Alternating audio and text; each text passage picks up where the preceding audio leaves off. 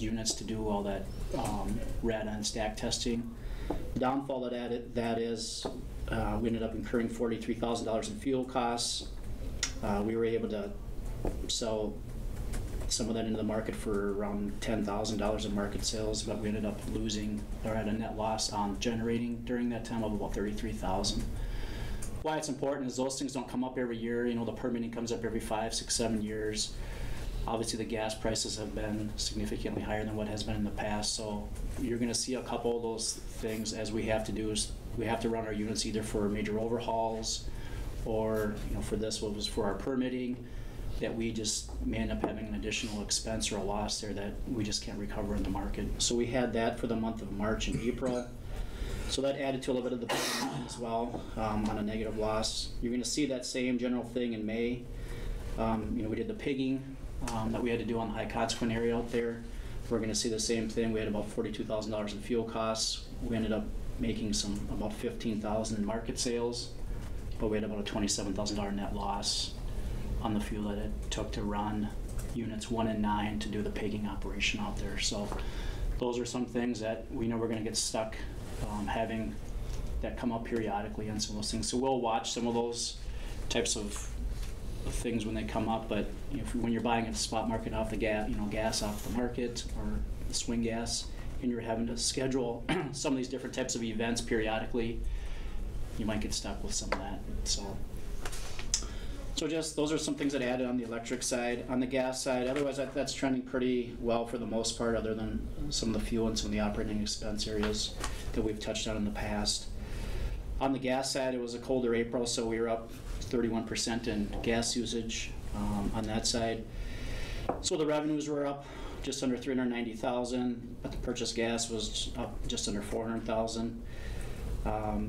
I think just one thing to keep in mind as we move into the cost of service workshop next Tuesday is we are eroding some of our gross margin on that side, and it's been a trend here for a while now. A couple things happening there. One, when we restructured our rates through the last cost of service, there was a cognizant effort to make sure that the natural gas rates were a little bit more competitive, and we brought down some of that margin because we didn't necessarily need to have all that margin on the natural gas side. So you're starting to see some of that over the last couple of years as we've restructured our rate components.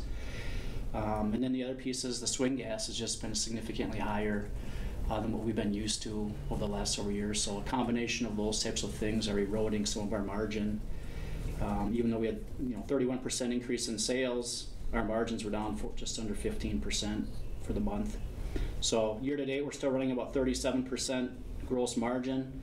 If you look at 19 and 20, we were typically running about 46 to 47% margin there. So we pulled down about 10 to 11% in gross margin. So that's just something not to alarm you guys, because we still have plenty of margin there. We still have a good rate of return on this side, but that is something that is trending a little bit down, and I anticipate some of that staying fairly consistent with just the natural gas prices on that side. As it relates to the fuel cost rate stabilization fund, that benchmark on the natural gas side is $5.25. So whenever we go above that as far as our gas costs, we'll charge the customers. If it's well below that, we'll issue credits back.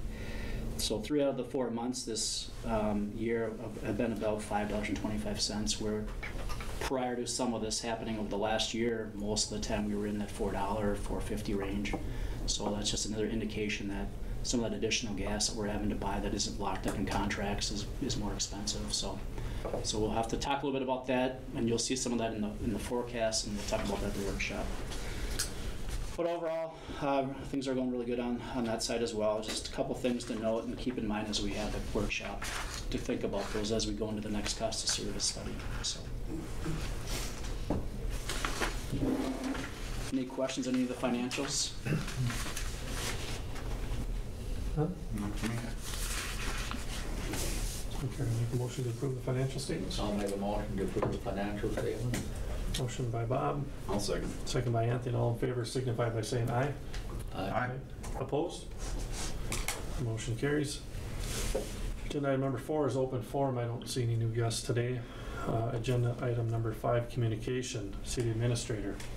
Matt? Don't have a whole lot, unless you got young kids, or if you guys are interested, the Kodak Center opens a week from today, so that's about it. So, Police department going well? yeah, moving well now that we've got our soils issues taken care of, so we still have a hope that it will be completed by the end of the year. So, we drive by, I think they poured the floor yesterday for the garage, and the block is going pretty quick there. So. All right, divisions. Ken, got anything? Yeah, our transmission system coordination study, the results for that came back a couple weeks ago. We had DGR do that for us. That was a work order I brought to the board last year for approval. Everything looked good. What they did in that study is they go through and evaluate all of our relays to make sure all the settings are correct, and that if the protection's there in case something does happen on the system, that it'll trip when it's supposed to trip and not escalate from there. So that's on the transmission side. So he said he went through, ran a bunch of scenarios, and everything looked good. Said a few little tweaks that we can do, and so we'll be doing that here this summer probably, but nothing, he said, there was no large issues. And those settings have been there for most part about 20 years now. So make a few changes to bring it up to 2022 standards. Other than that, he said everything's looked really good. So other than that, that was it. And that's something that we'll have to do every 6 years because it's a NERC requirement. They want you to evaluate your settings. And, it won't be as extensive next time because we did this one now. It's kind of a base. And now they'll evaluate if there's a lot of large changes in the area. We may have to do a full-blown study again, but probably won't. It'll probably just be a quick review and then you sign off on it, and then you're good for another 6 years. But everything was good. Yeah. Construction's full swing. A lot of commercial development this year. It happened in May. We're kind of working on that now. And then you'll see us starting next week, starting some reconductor projects, kind of off 2nd Avenue, down by Lincoln Avenue down there, and then starting up by Dock right on the north, on North 15. We got to do some work up there. They did a little addition on that building, so that's what we're doing. All right, thank you. As far as natural gas division, excuse me, last week, as Jeremy alluded to, T.D. Williamson was here Monday through Wednesday morning. We ran all the cleaning pigs through our pipe. We ran the 2 smart pigs through our pipe, and I will make Mike whole on the generation gas. I can pay for, like, so that it doesn't affect their budgets. But the 2 ILI runs, or the inline inspection runs, the first tool we ran was the deformation tool, looking for dents, gouges, scratches. Came out, I haven't seen the final data yet, but the run, 100% data collected. The second run, which was what they call it, the XYZ tool, and then the gas magnetic flux leakage tool, we had an issue with. Lost, after 1,000 feet of running, we lost 20% of the sensors. So we didn't collect 20% of the circumference of the pipe data. So we are working with T.D. Williamson to reschedule the gas magnetic flux leakage run. I had a phone call, the engineering firm and myself had a phone call with them Monday. We have another phone call with them Friday to work out details. And hopefully we can get them back in sometime this year. The crops are planted out there now, so we may have to wait until after the crops come off. Just as a side note, just finished our inspection with pipeline safety just 45 minutes ago. I made them aware of our runs, and they understand that one failed, so if we have to run it and outside of the timeline, they're fine with it. They understand. So we'll keep on working. So that's their error on their machine? Yeah, something, of course, nobody's admitting anything yet, but they're guessing. We'll know Friday for sure, but they're guessing, and I don't believe them, that it hit a weld or something and knocked out a bunch of the sensors. I don't believe that because the other tools ran fine. That doesn't make sense to me. But yeah, as far as our engineering firm and I am concerned, it's their problem, not ours. So Okay. we'll do it again. And I have to thank the gas crew. We're really short of people right now, and they were all out there all 3 days working very hard. And with the TDW guys, and they were just fantastic. They were a great crew to work with. So it was very interesting. All right, thank you. Human Resources. Angie, do you have anything? We're continuing to work on filling the welder service person position. Okay. Trying to get that finalized. Legal. Nothing Mark? today. General Manager. Just one quick thing, there's quite a lot of things I'm working on, but we'll touch on that stuff at the workshop next week.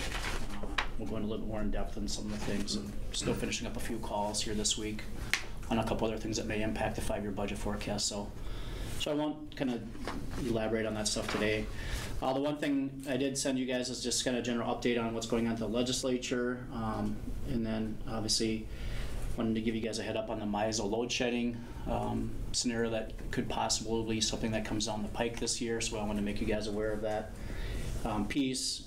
Try to elaborate a little bit on some of the things that are going on, and it's, I guess I'll frame it up as it's not just necessarily the MISO market, but there's also other energy markets that are facing some similar potential issues with having increased load this summer, projected for what they say is going to be one of the hotter summers on kind of record. And so MISO, unfortunately, is one of the ones that probably has one of the more extreme potential cases of heightened awareness where we'd have to shed load in town.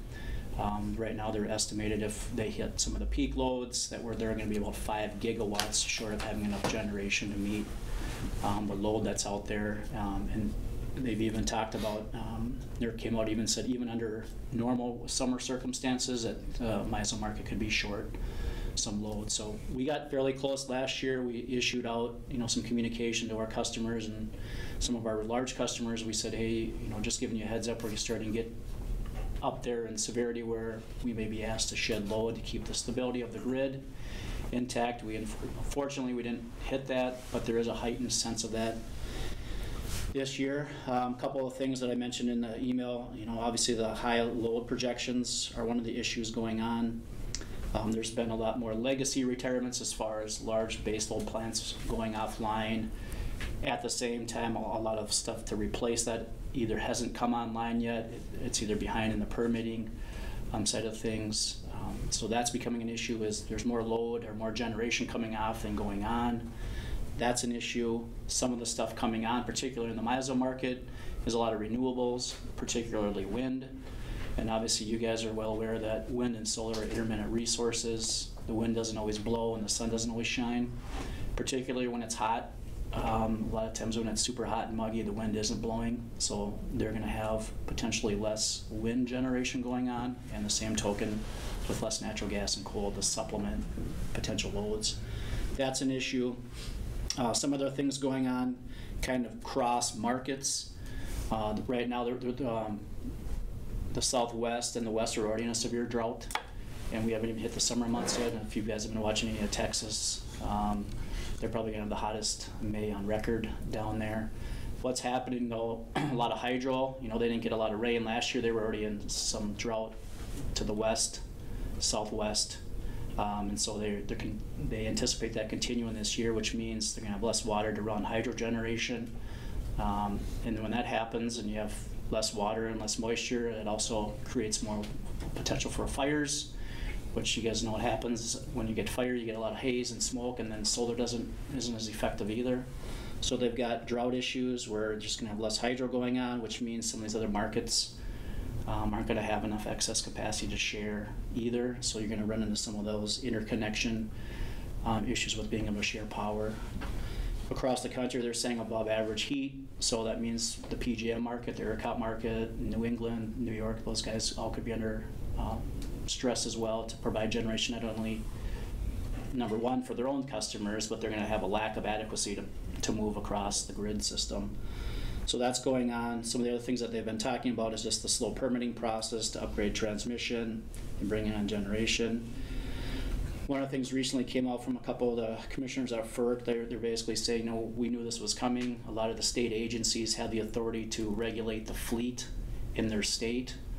And as a lot of these states want to go more green and less carbon, it proposes these problems, right? You're pulling off dispatchable load that's reliable typically, and you're trying to replace it with, intermittent resources that aren't always reliable, and so they need to figure out a different mechanism to handle some of those things. Just adding transmission isn't always, isn't the answer as well. That they've got to restructure some of the markets from that standpoint. So those are some things going on.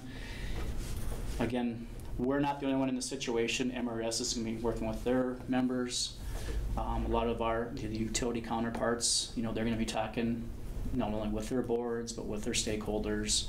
They're going to be having, things ready to go for communication output, for internal communication for not only their customers where they may have to shed load, but also just for the public, so that if we get in situations where people can voluntarily shed some load, those are some of the things that we would look at. We have our own generation in town, so certainly, typically what they'll do is they'll ask for everyone to kick on all their generating units, as a first phase to avoid having to shed load.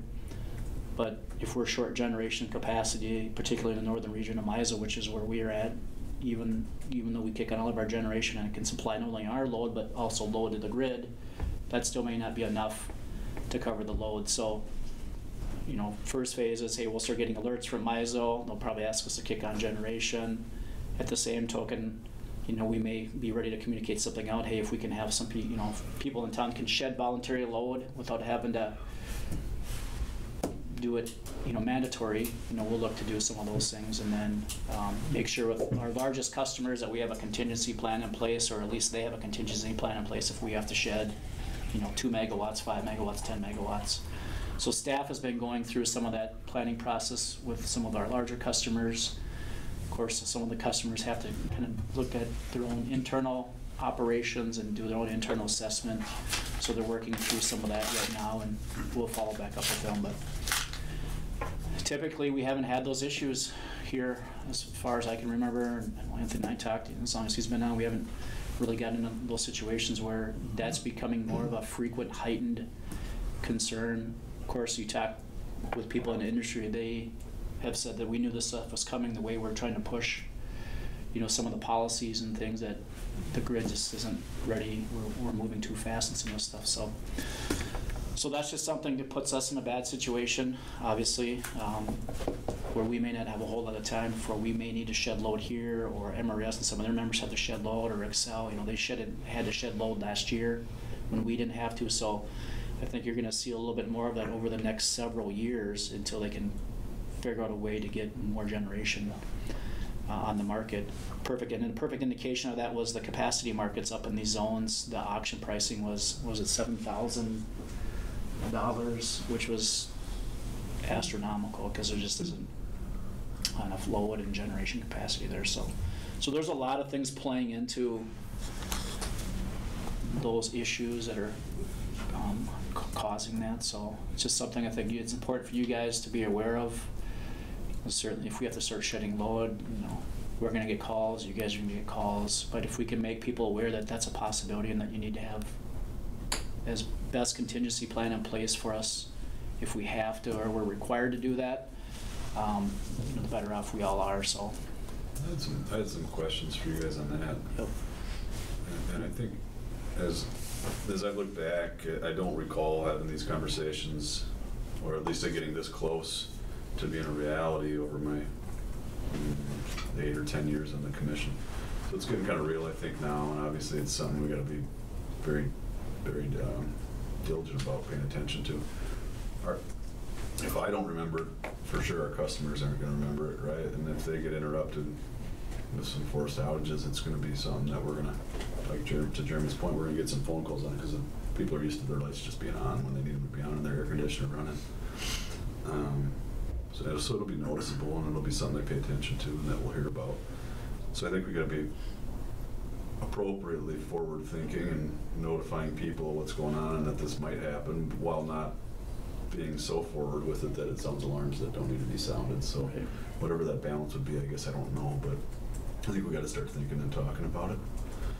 From our largest customer's standpoint, how are they reacting to it?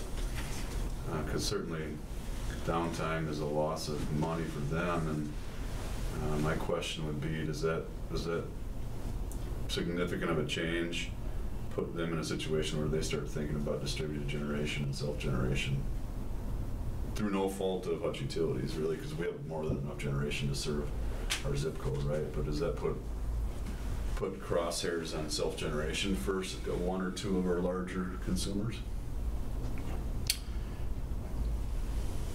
I guess if I'm sitting in their shoes, that crosses my mind if it becomes something that's fairly frequent, particularly in the summer months where, at what point do you go, hey, if I'm going to lose $1 million worth of product because, the grid is shutting us down locally, I think there is a more realistic chance that you start thinking a little bit more about the payback and the loss of time and having to get units and things and your production lines back up. And if that takes a day to do that and you have to scrap a bunch of materials and product, I think that becomes certainly more of a conversation at that level if you're sitting in one of the customers' shoes.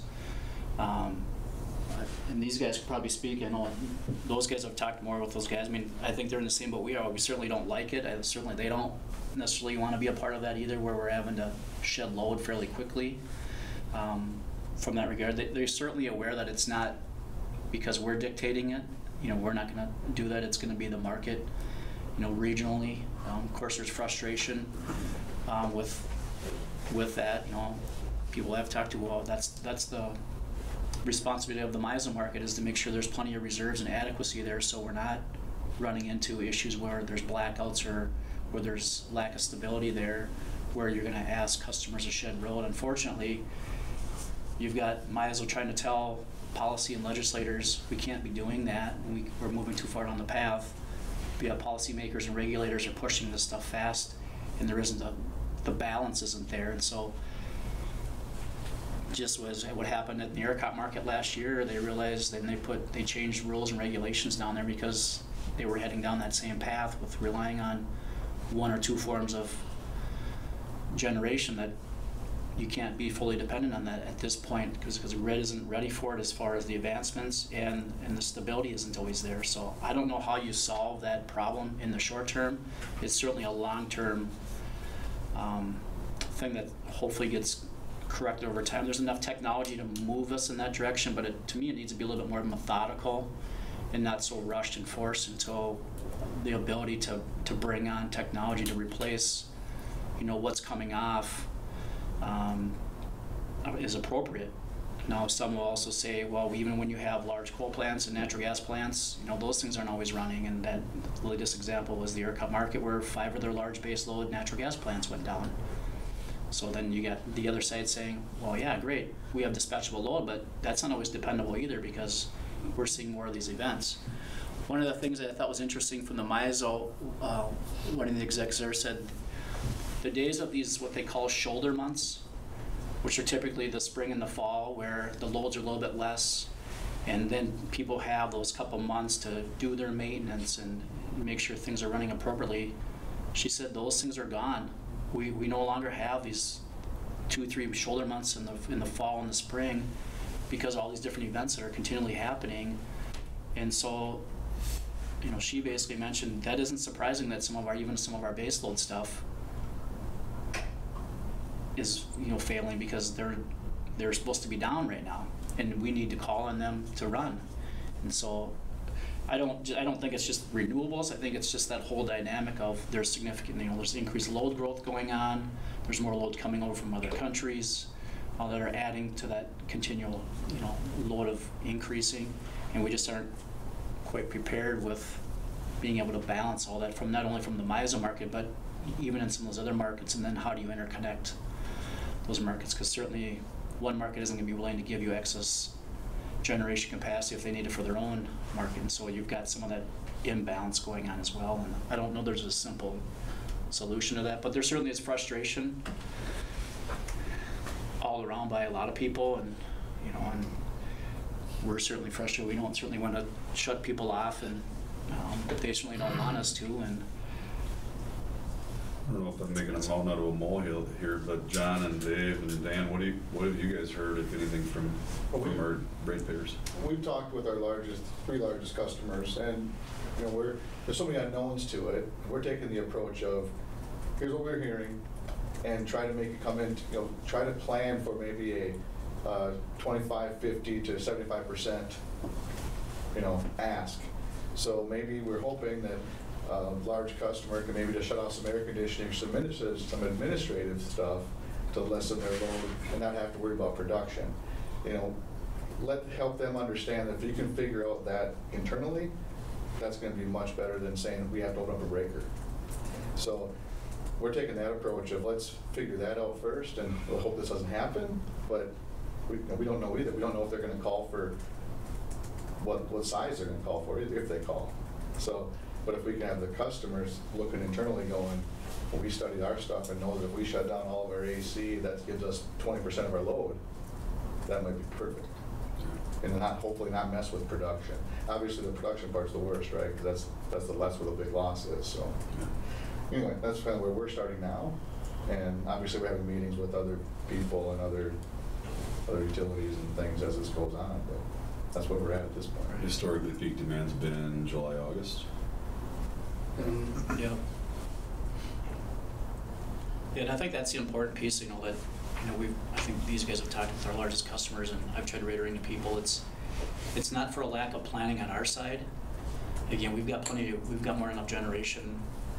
We've got almost 100 megawatts of generation, and we only usually peak out at 60, 65. So when we get asked to kick on our generation, we're actually supplementing the grid to keep it reliable, while at the same time covering our customers. So the message that I'm trying to get out there is, if we have to shed load or we have to shut things down, it's not because we want to, and in fact, they call on us to generate to help the regional grid system. It's a regional issue in the market. It's not a Hutchinson Utilities piece. And if we're getting called to shed load, so is Excel's territory, so is Marshall Utilities. So are other utilities, because it's a regional northern part of the MISO market where they're going to ask to shed load. So those are a couple of points I would mention. If when you're out talking to people or they hear this on TV, it's the region. It's not just us, and that's a hard concept. It's got to be very hard for those customers to understand that. Correct. If we're sitting here saying we have plenty of generation for the community, but we still need you to do this,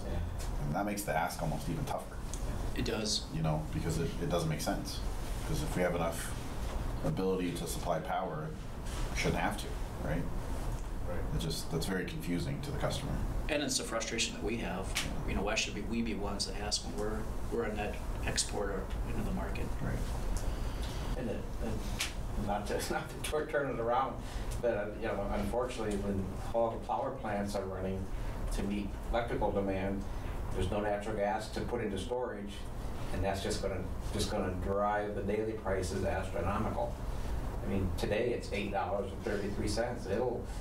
Who knows where it'll go, 30, 40, 50, 60, $100.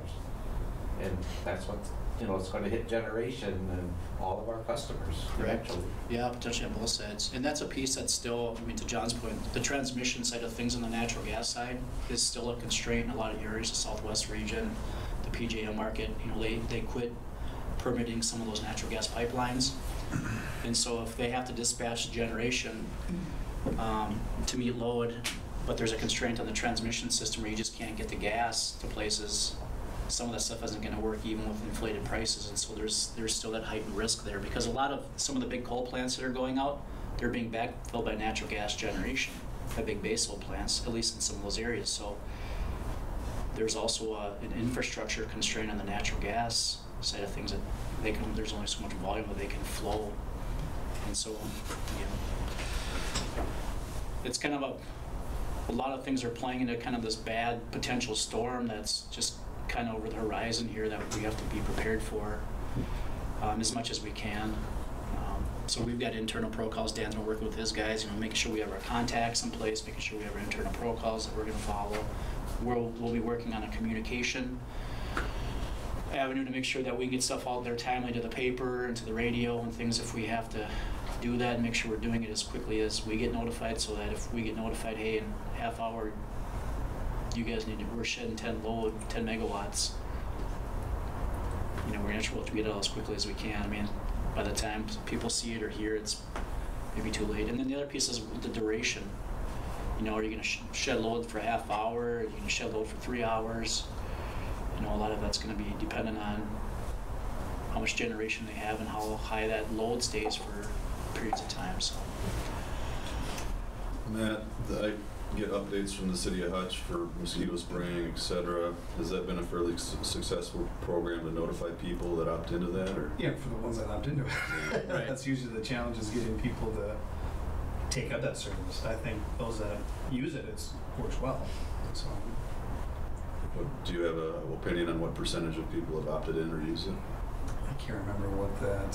Half or less than half? Or I think it's less than half. So Just trying to think about a way that we could quickly notify someone if we had to potential impact. I can try to even get you that, just so you can have an idea of how many people are signed up for that. I know we talked about one time the alert system where you could push out an alert, kind of like, hey, power's going out, or you know what I mean? But then they still have to opt into it. Encourage those people that are gonna be most affected by it. Right. We really like getting some of these alerts. Yeah, if it trickles its way down to the residential side, I guess it'd be something to consider from a mass communication perspective. Technically, couldn't this happen before? This year? They're predicting it to happen this year, it could happen this year, sending out an alert, but couldn't it have possibly happened before this? Sure, I mean, it almost happened last year. We got real close to it happening. Yeah. We got a hold of our customers. But they're just saying put out an alert this year to be aware of it. Yeah, I think on some of the ones where you have where if it looks like the weather forecast, hey, the Midwest is gonna be, the next week it's gonna be 95 and humid or whatever, I think that you can be ahead of that and say, hey, community, do what you can to keep your load down, voluntarily, and, raise your thermostat or do whatever you can, but it's gonna, so I think you can be ahead a little bit of that. It's these emergency ones where either some major generation went down that we didn't know of, and it wasn't, there was some weather related stuff, but either, the wind wasn't blowing and generation's down or whatever, where it's, hey, we got more load than we anticipated, we just don't have the generating capacity because all these things have happened, where we're gonna get this quick notice, or potentially a quick notice that you're kind of stuck going, okay, well, we'll communicate to where we think we need to shed the load, which typically, unfortunately, is a couple of our biggest customers, is where you can make the immediate impact. We've also talked internally, just, are there other areas? We've typically not done the residential. Most people try not to hit the residential side of things. And part of that is who's sitting on some of those feeders, right? So if you want to take down a feeder for a while, you may have a bunch of residential customers on there, but you may have other businesses along that feeder line. You don't have a designated substation for a particular customer that you can isolate them. And so that's some of the internal discussions that we've had, is if we had to shed 3 megawatts, we had to shed 5, we had to shed 10. What's the least amount of impact to the greatest amount of customers? And is it feasible? Can we do that? Can we not? We're certainly cognizant of our large customers and the manufacturing environment of our town.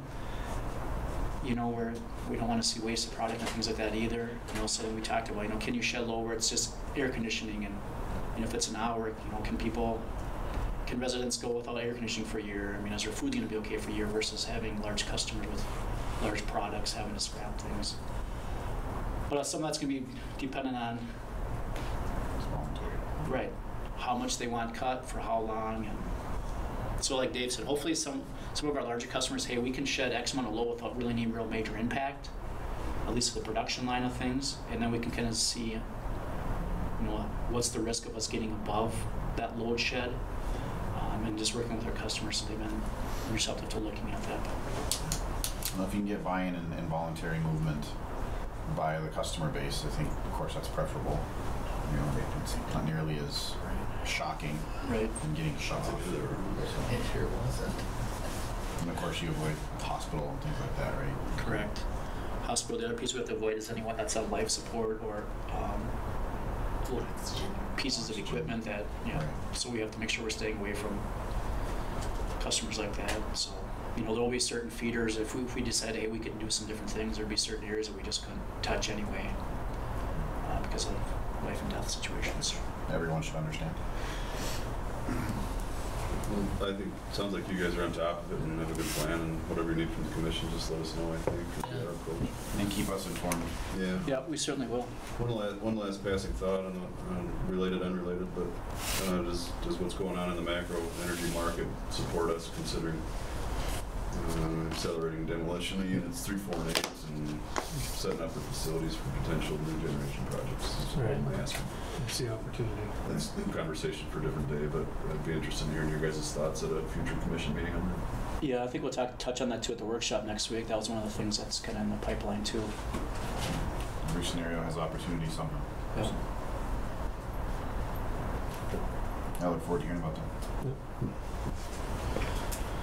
All right, thank you. So item 6, policies, we have a couple to review. Looks like we have 2 to approve changes to. Angie? So the pregnancy and parenting leave policy, we're adding the word leave behind FMLA. FMLA by itself is the act. So we're just clarifying that it's a Family and Medical Leave Act leave. And then also in that section, under the reasonable unpaid work time for nursing mothers, under a new law that took effect this year, the breaks are now paid breaks versus unpaid breaks. So we're going to add that clarification if approved. And with the title of reasonable unpaid work time for nursing mothers, I neglected to mark that as paid. So if you do approve it, I'll change that as well. And then for the family and medical leave policy itself, just adding clarification there, adding the word leave where appropriate. Sounds pretty simple. Make a motion to approve the proposed changes. Additionally, the other change that Angie highlighted. Motion by Anthony, I'll second. second by Don. All in favor signify by saying aye. Aye. Any opposed? The motion is approved. Unfinished business, we have none. Item 8, A is to approve disposal of surplus property at plant number 1. Yeah, so Mike wanted to have, they got some old pieces of equipment down there that just haven't been used in a long time. So I wanted him to come in front of the board and, start disposing and start cleaning out some of those old areas to make room for things. And so what's in the packet, he was going to be here, but he couldn't make it. He's just getting approval to get rid of some of these miscellaneous pieces of equipment that aren't being used anymore down there. They'll put them out there on gov deals. They're not quite sure what they'll get for some of the stuff since the stuff is pretty old, but if they can get a couple $100 for some of this equipment. So is there a threshold that we need to approve, or is it just any sale at all? Sale of anything that we're going to dispose of that we think there's some value to. This one was kind of, well, there may be some value, maybe someone will pay you $100 for something, but it's always better to make sure that you guys are approving anything that we're selling of public equipment. So we're asking you to do that stuff. Some of the inventory that we've gotten rid of in the past, just inventory items that there's just no value to it. Some of that stuff hasn't come forward, but it's an obsolete inventory item that doesn't fit any units anymore, or whatever, we've scrapped. But some of these things we think there's a little bit of value that some of you may be willing to pay for. So I'll make a motion to approve sale of these items. Motion by Don, I'll second. second by Bob. All in favor signify by saying aye. Aye. All right. Opposed? That motion is approved. Item 8B is to declare a special meeting for HUC's Cost of Service Study Workshop being held on Tuesday, May 31st, 2022 at 11 a.m. at the Hutchinson Event Center. Move to declare a special meeting. I'll second. Motion by Anthony, second by Don. All in favor signify by saying aye. Aye. Opposed? That motion is approved. Item 8C is to approve rescheduling of the June 29th, 2022 regular commission meeting to June 22nd. I think we've discussed this already too, right? Yeah, we did last month. yeah. Yeah. I'll make a motion to approve the rescheduling of the June meeting to the 22nd. I'll second. Motion by Don, second by Bob. All in favor signify by saying aye. Aye. Any opposed? That motion is also approved. Agenda item number 9 is to adjourn. Unless there's anything else. I'll make a motion to adjourn. Second. Motion by Bob.